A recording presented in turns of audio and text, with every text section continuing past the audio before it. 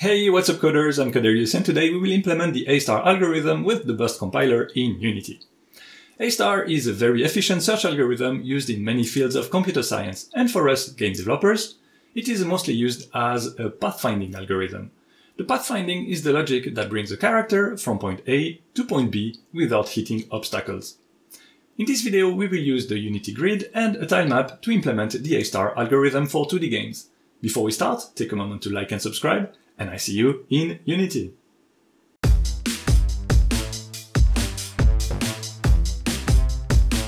First of all, a little bit of theory to explain how A-star works. I've added links in the description with more details. As mentioned earlier, the goal is to find a way from point A to point B. In our grid system, we define a start node and an end node and write their respective coordinates. We will use three main values. The g-score, which is the real distance from the start to a specific node, the h-score, which is the estimation of the distance between a specific node and the end node, and the f-score, which is the sum of the g and the h. H stands for the heuristic, and there are several ways to estimate the distance to the goal. In this video I will stick to Euclidean heuristic. It is very convenient in a grid system as we can easily calculate the bird's eye distance between two nodes. As a side note, I use square distances in the code, which has two main advantages. We avoid doing costly square root operations, and using integers is also faster. Alright, we begin with the start node. Its g-score is 0. Its h-score is the squared distance to the goal.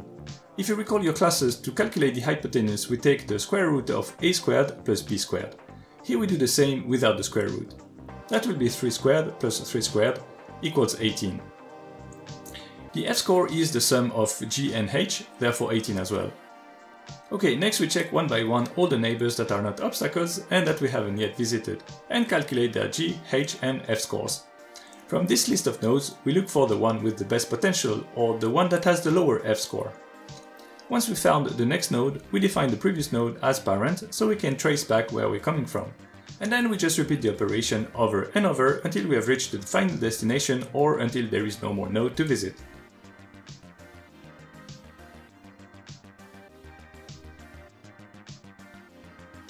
Alright, let's start with a new 2D project. We need the Unity collection package, which is in preview, and there is a little trick to add it. In the package manager, click Add Package from Git URL, and in there type in com.unity.collections.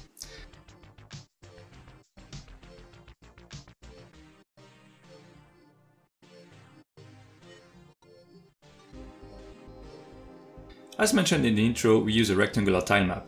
I added a gap of 0.25 between the grid cells for a better visualization. We will need the default tile. We can easily create a white tile of 256 by 256 with Paint or any drawing software. We can then save the image in the asset folder. In Unity, make sure the pixels per unit of the sprite is the same as the size of the image we just created, here 256 pixels. Then we create the tile. For that, in the window menu, let's display the tile palette. Create a new palette, call it tile, and save it somewhere in the project. As always, better stay organized and save the tile related stuff in a specific folder. Now in the tile palette we can simply drag and drop our white sprite somewhere in the palette and save the newly created tile in the project. We can then create a new empty game object, call it Pathfinder, and add a new C# script with the same name. We can start editing it in Visual Studio. So this program uses the job system and will be compiled with Burst. If you're not familiar with the code structure, you might want to look at my Modelboard set video where I explain the job system and multithreading in more details. We will need to add references to a few namespaces: the Unity Engine tile maps, the Unity Mathematics, Unity Jobs, Unity Burst, and finally Unity Collections. First, let's create a struct to store information of the tiles we will visit along the way. A node will store the x and y coordinates of the tile in the form of an int2. Like a vector 3 contains 3 floats, an int2 contains 2 integers. Easy. We also store the coordinates of the parent node, as well as the g-score and h-score as explained earlier. The f-score will be calculated later on. That's it for the node. We also need a list of int2 for our obstacles. I use a hash table with an int2 as key and boolean as value, to tell if the tile is an obstacle or not. We also want a reference to the start node and end node. And as the grid is infinite, let's define a threshold for how many times our Pathfinder will iterate before giving up on finding a path. just to avoid being stuck in an infinite loop in case there is no way between the start and the end node. Alright, we also need references to our in-game components. That's the tile map, the default tile, and the camera. In our start function, we initialize our obstacle hash table and give a default value to our start and end nodes. int.0 for the coordinates and the parent coordinates. And we also use the max value of the integer for the g-score and h-score. So far so good. We will start slowly and first build our controls and interface before writing the main algorithm. So let's write some code to define the start and end node as well as placing obstacles.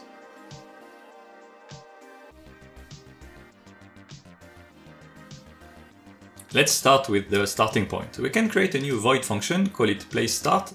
We get the current position of the mouse on the screen in a vector3 with the function screen2worldPoint, which takes the input.mouse position as parameter. Vector3 are storing flows, but the cells of a tile map are using integers. We convert our world position to a cell position with the function world2cell from the tile map and provide the world position as an argument. We can save this in a vector3 int variable. But remember, our structs will use int2, so we extract the x and y values from our vector3 int and save them in an int2. Easy.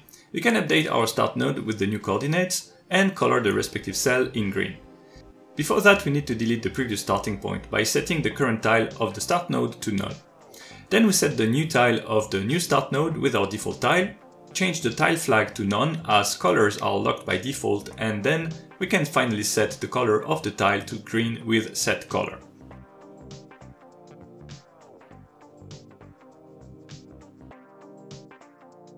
Let's then call this newly created function in the update when shift and left click are pressed.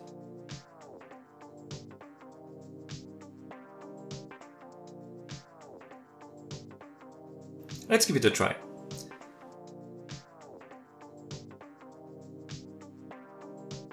Great, we can now place our start node.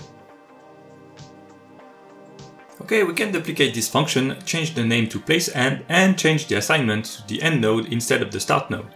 And let's use the color red instead of green. We can then call the function in the update loop with left click plus control.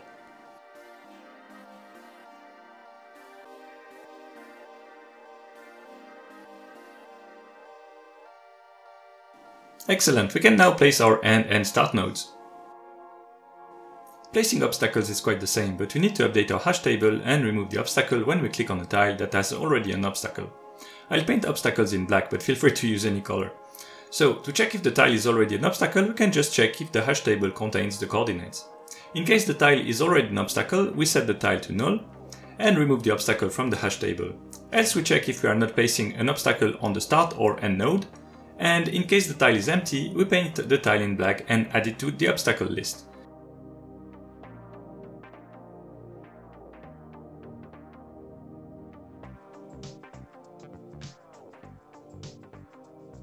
Let's also quickly update our placeEnd and placeStart to make sure we are not placing the nodes on an existing obstacle or placing the start on the end node and vice versa.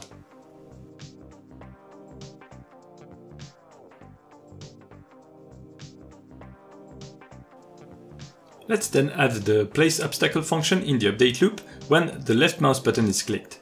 We must also check that the shift and control keys are actually not pressed during the frame, else the program will be confused.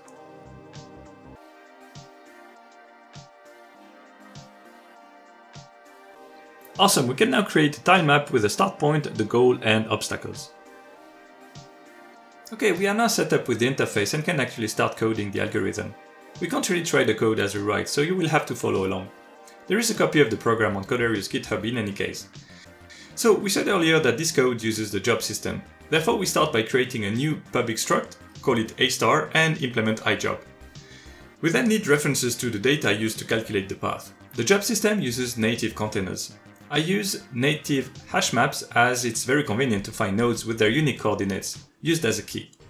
We need a hash map for the obstacles, one for the global list of nodes and one for the list of nodes to be tested. We also use a native array for offsets to iterate through neighboring nodes, as we will see in a moment. And as input we also need the start and end nodes as well as our safeguard number. When we implement iJob, we must have a public void function execute that contains the main instructions. But before writing stuff in there, we need some utility functions. Using the job system and the burst compiler, we don't have access to all the functions of Unity, so we have to write some of them separately. Let's start with a function to calculate the square distance between two tiles using Pythagoras. Just below the execute function, let's create a new public int function and call it square distance. It takes two int2 coordinates as parameter. You remember from your class that the hypotenuse is the square root of a squared plus b squared. As we don't want to perform square root operations because it is slow, we'll just return a squared plus b squared, where a is the difference between the x coordinates and b the difference between the y coordinates. In the second utility function, we return the node with potential for being the best root. To identify this node, we will iterate through the open set and return the one with the lower f-score. So, we start by creating a new node and a new int with max value. As of today, there is no way to iterate through a native hash map, so we must first get all our values and put them in an array. Fortunately, there is the function getValueArray that returns an array with all values. We can create a new native array of nodes, call it nodeArray, and extract the values from the open set with getValueArray. Then we just loop through our array, and if the f-score of the node is lower than our current lowest value, we update the result and the potentially lower f-score.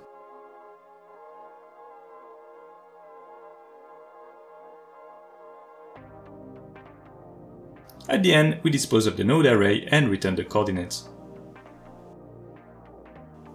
Alright, back to our execute function, we can start writing the algorithm. Create a new node, call it current, and copy the start node in it. At start, the g-score is 0 and the h-score is the square distance between the start and the end. Then we can add the current node to the open set.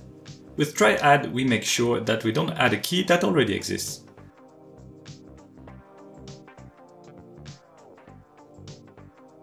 We will also initiate our offsets to cover the 8 directions around our current node.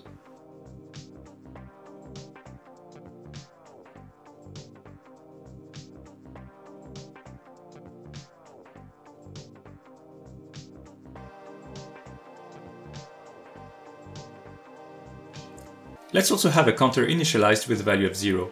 We will use the counter as circuit breaker when the number of iterations exceeds the safeguard value. Great, our main loop will run as long as there are nodes in the open set. We use a do-while loop to achieve that. As mentioned in the theory, we start with the node that has the highest potential, or the one that is closer to the end node. So our current node becomes the closest node, and we add it to our global node list. Then we look at the 8 adjacent cells and look for nodes that haven't yet been visited, and that are not obstacles. Alright, if our neighbor is a valid node, we create a new node, call it neighbor, and instantiate it with the current coordinates, plus the offset, and our current node becomes the parent. This part is a bit wordy, but it's quite simple. The g-score is the g-score of the parent plus the distance to the neighbor. The h-score is the distance from the neighbor to the goal.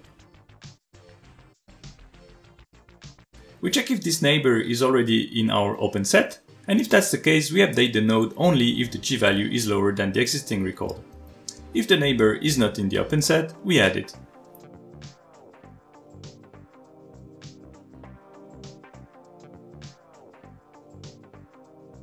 That's it for the for loop.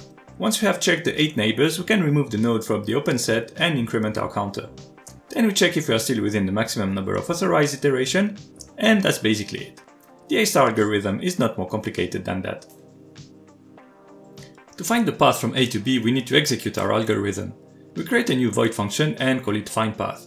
We start with the initialization of the various hash maps used by the program. We need a native hash map with int2 and boolean types for the obstacles, and can initialize it with the size of our original obstacle hash table. We need native hash maps for the nodes and the open set.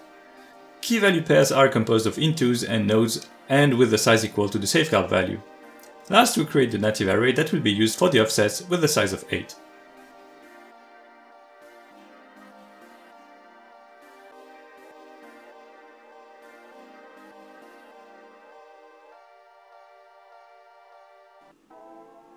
Alright, we need to transpose the obstacles from the hash table to the hash map. So we look through the keys of the obstacles and copy them in the isObstacle hash map with true as values. Then we create a new A-star struct, call it A-star with a small a, and pass on the values. After that, we create the job handle, schedule the job and run it. Great, in the next step we will color all tiles visited by the algorithm in white. As we've seen already, we can't iterate a hash map.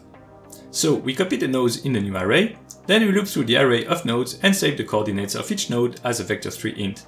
We then color the tiles in white as long as they are not the start or end node or an obstacle.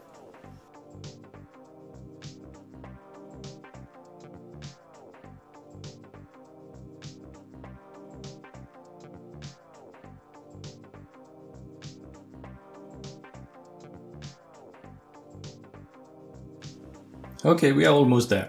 We want to check if we actually found a path. For that we check if the main hash map contains the coordinates of the end node. And in that case, it means we found a path from A to B. Then we just find our way back until we reach the starting point with a while loop. We save the coordinates of the node in an into, and in a while loop we get the parent node and set the tile to green. The same way we have colored other tiles. Before closing the function, don't forget to dispose of the various native containers, and we can call this function when space is pressed in the update loop.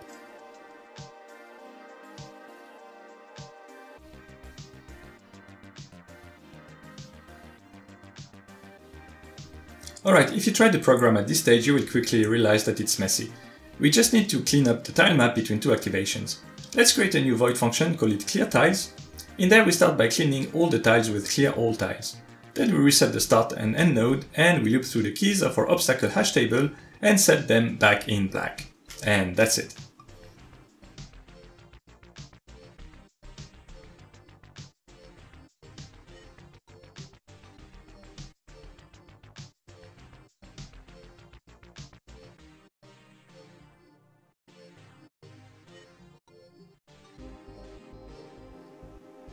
Alright, let's give it a try. Define a start point and an end point, and if we press space, our algorithm will find a way. We can play around a bit and add some obstacles. I love to see how the algorithm will always find a way. Let's measure the performance. In the update function, we take the start time before running the findPath function, and we save the time after the execution. Then we display the difference in the console.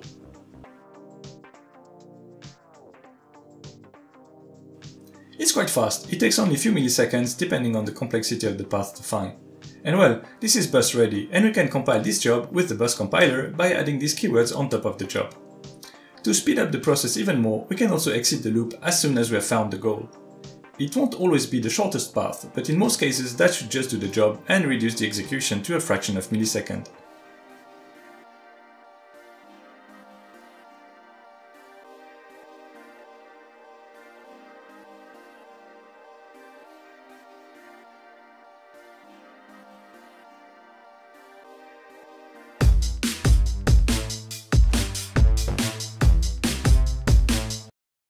Alright, it's already the end of the video, I hope you liked it. If that's the case, thank you for giving a thumbs up and why not subscribing to the channel. As you see, A-star algorithm is a fantastic piece of code that is used in many video games. I have implemented it in a 2D strategy game, and you can see here raycasting, checking for obstacles. And this works really fine for one unit, but we can think of having a multi-threaded version of the program and run a pathfinding for various units across various threads. The current version of the program is almost there. There will be only a few things to change to upgrade the code to a multi-threaded version. We've done that already with the model board set, if you remember. You could also think about running this on the GPU with a compute shader. Let me know what you think in the comment section and if you would like to see more videos about A-star. And that's where I'll leave you for today. Thank you very much for watching, keep coding, and see you next time.